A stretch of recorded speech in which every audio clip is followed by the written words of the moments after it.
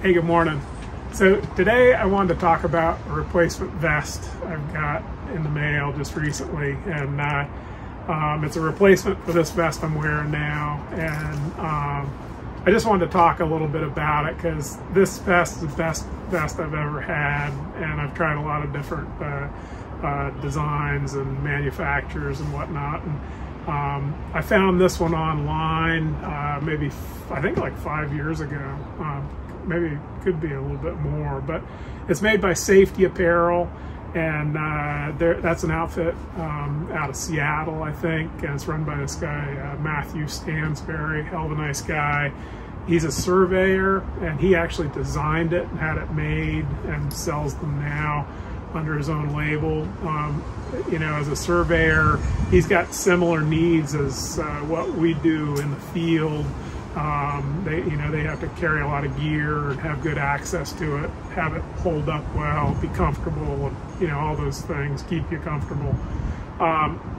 So anyhow, I got it, and like I said, I've been really happy with it. It does everything I need, and it's held up well. It's getting kind of tattered now, but I mean, the way I use it, it's not surprising. So it's got some really nice features. One of the things is it's got it's got lined pockets, and you can see that when it's getting worn out down there, but they're kind of plush lined, so you can warm up if you're standing around for a period. It's got a tremendous amount of pockets, and the pockets are really well designed. Like this one here really gets a lot of use. This is my flagon pocket, and it kind of, the flagon, if I'm not using it, it'll slip back through, but this is fairly common. But this pocket here I use all the time. It holds 2 full rolls, and you can just pull out your flagon as you go, and so that's something super important. And then it's got pockets everywhere. It's got 2 big pockets down here. This one here I actually am using now when I'm walking a unit, and my iPad will slip in there and it's secure. I also carry some other gear, a compass, an inclinometer. I've got some big compression bandages, radio, phone, and these upper pockets have grommets here, and I've got little bitty carabiners with strings on them, so everything's attached to them. A few years back, I was running a line, and I came to kind of a, it wasn't really a pond. I think it actually was a pump chance for firefighting that had been dug, but so it's like this big puddle, it wasn't more than a puddle, but less than a lake of water. And I can't remember exactly why I did, but I bent down over it, and my cell phone was in my pocket. My cell phone fell out in the water, and I could watch it just like disappear, and I grabbed for it, but it was gone. So after that, I put a line on this and hook it in, and I haven't lost one since. So then in the back, it's got a zippered pocket, so you can slip stuff in that and zip it up tight. And then it's got a big pocket that goes through, and that pocket on the sides has kind of a lip or a sewn lip, so you can stuff stuff in there. It won't fall out, but you can grab it without running the zipper. And yeah, so then it's got clips for microphone, and just pockets everywhere. The zipper is really heavy duty. It's held up great, and the shoulders are padded here because it ends up being quite a lot of weight. Like if especially like if you start tucking shit like rain gear in there, if you're wearing rain gear and you need to take it off, and which I've done. So anyhow, I really liked it, and this one was getting worn out, so I looked up the website again, the Safety Apparel, and they're still making them, and the price I think was still the same. But I wrote them a note because the one thing that I thought could be a little bit better about it was for a radio. And I don't pack a radio all the time, but you know, these past couple years have been pretty good, but a few years before that have been pretty bad in terms of fire. And in fire, you often are running radio full time. Sometimes it's those big, you know, fire radios. This is a radio that we have in the company as a black box, and it's fairly little, but I use these quite a bit, like, you know, when my wife is flagging for me or when I'm working with other flaggers. And the thing I didn't like about it, this pocket, it's well located, but as you can see, you can't secure the radio. So I wrote Matthew a note and asked him if he could add some kind of, you know, Velcro or a strap or something. And so, as I said, he's a hell of a nice guy. We had a good time talking about the change, and he was able to prototype something for me. And so now I got it in the mail, and I just wanted to kind of switch over all the stuff that I pack around in it and show you how it works, and you know, try the new vest and let you take a peek. So I'm gonna pull this off, and we'll just kind of dig through the pockets here in a minute. Oh, this is another thing. Oh yeah, and this is worth noting too. It's got the X back, and so that works. That's good for Canada as well as the States. I think the States, they require the ANSI 2, and I think those are just vertical lines, whereas Canada, I think that's ANSI 3, and they want the X. It's got a heavy-duty, you know, fabric holder there. It actually had two of them. I've worn one of them out. This one's still hanging in there. It's also got a heavy grommet there, and that works good in the truck because I've got an S-hook in the cab that I can just hang it up on. And you know, like you can see, these pockets in the back are awesome. These zippers, the side zippers, there's one on each side.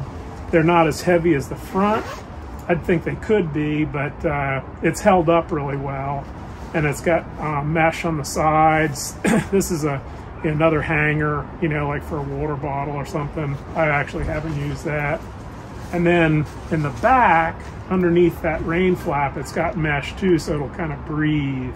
And it's just really well designed. You can tell it was designed by somebody that, you know, wears it and wanted it to be the way he wanted it. And you can see there's padding right there on both sides underneath the shoulder. And like you can see, you know, I mean, I've gotten good life out of it. It's the little logo's falling off there. So yeah, let's break out the new one, and I'll flip it over.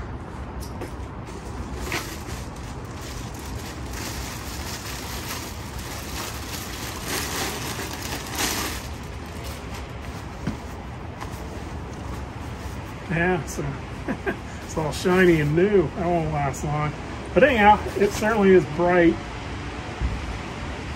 And yeah, I mean, that one's held up really well, considering it's a little bit faded.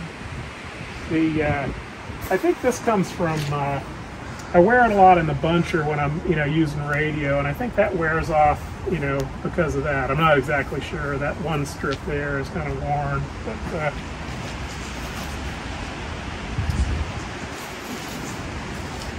yeah, I felt like the sizes were pretty good. I wear an extra large in most stuff because I wear it, you know, I want to, they make a lightweight one, but I'm kind of a heavyweight guy, you know, in terms of, you know, work clothes, so I went heavyweight. So anyhow, let's do this radio first because I'm kind of excited about that. I really enjoyed working with Matthew. He's real accommodating. He liked the idea of it. And so let me see if I can open this up so you can see it. So this is what I suggested would be a Velcro strap, and I wanted it to be long, you know, so that, like I could say, like for a fire radio, sometimes those big Motorola's or Kenwoods, and they're taller. So I wanted the strap to be long enough so, you know, you could fit a big radio in there and be secure, and but at the same time be small enough so this little radio could fit in there. So I put it in with the mic cord facing my arm, and that fits in there. And then, yeah, just like I was kind of hoping, the strap comes down he put Velcro on it so it can go into that pocket in it there and be even more secure. So that strap is running in between the mic cord and the antenna.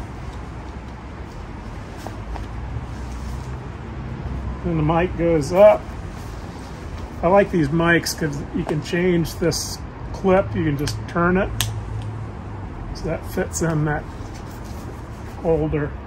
So, you know, I mean, it's just right there and you don't have to worry about it falling out. So, I mean, what I suggested to Matthew after seeing it, you know, was, I mean, and I hope that, you know, he likes the idea, and like maybe, you know, some of this, you know, bright, heavy fabric with the Velcro attached to it. But, you know, it's pretty cool. I mean, he did this work himself as a prototype, and, you know, it's just what I wanted, and I think it's going to work. So, yeah. So now let's dig through and see what I got in here. Start with the easy stuff. This is just the phone. And, you know, these little carabiners, they work really well. They're quick and they hold up good. Easy to slip in there.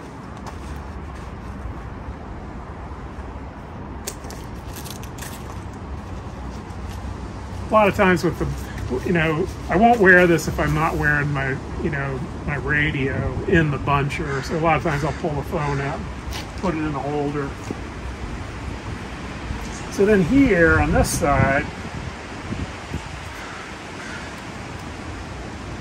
I've got two of them. And the first one is this compass. It's an old Sunto I've had for, or it's a Silva. Yeah, Silva I've had for, oh boy, a long time. So that rides in this top pocket. Fits in there perfect.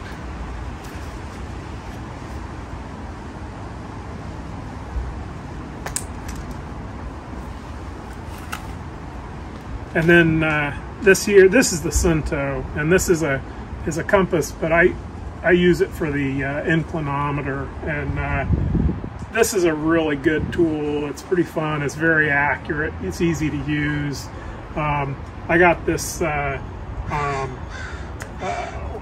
like a protector that fits over. It's in an aluminum housing, and so I got this protector. But it, you know, this is another one of those kind of expensive tools, you know, that you don't want to lose. So that cord works great. So these live in the vest, so I just clip them in and then they're good to go. That goes right down in that lower pocket. And then when I'm working, like in fire season, I'll pack a Kestrel, and generally that'll go in this top pocket here. And also I pack, I think, as I've said before, a small Write in the Rain notebook, and with a Sharpie pen, and that goes in this pocket here. And those are also really handy to have. You got to have a, you know, humidity gauge. That Kestrel's great, and that little Write in the Rain notebook, it's really handy to be able to write something down, a phone number or something if you happen to need it. So then on this inside pocket here, these are repurposed heavy-duty bags, but I've switched. I was running these blood stoppers, they called, which I got from Madsen's, and that was a compression bandage, and I liked them, but these are military spec compression bandages, and they're a little bit heavier duty. They've got a nice tensioner that comes with them. And I guess the thing I really liked was that the packaging was heavier duty, but it's really easy to rip off as well. So I've got these, you know, they're in that original package inside a plastic bag, and then they're inside this plastic bag. So, you know, these are something I've carried, you know, hand falling. I've only had to use one of them once on myself. I got swatted pretty good. I was cutting by myself, and it really, these things really work. It was like I got knocked in the head, you know, head wound. It bleeds pretty good. I used it then, but I have had to use it once on another coworker, shovel operator, that he got hurt and slipped off a truck, helping a truck driver set up a trailer on a mule train, and he slipped, and I was able to help him out. I did end up getting the first aid kit out, but I was glad to have these too. So anyhow, so those go in that pocket. Like I said, when I'm walking now with a Venza or even Onyx in my laptop, that slips in this pocket here. It doesn't Velcro close, but it's like there's only an inch or two sticking out, and so it's really secure. And it's also, even under rain gear, I can just grab it, look at it, and stick it back in there easily. And so it's got these real, now this is brand new, so it's got these fluffy pockets, and it's pretty nice. They're cut big, so you can fit big hands in there, even with gloves on. And so let's see, I think that's just got a couple of rolls of flag in here.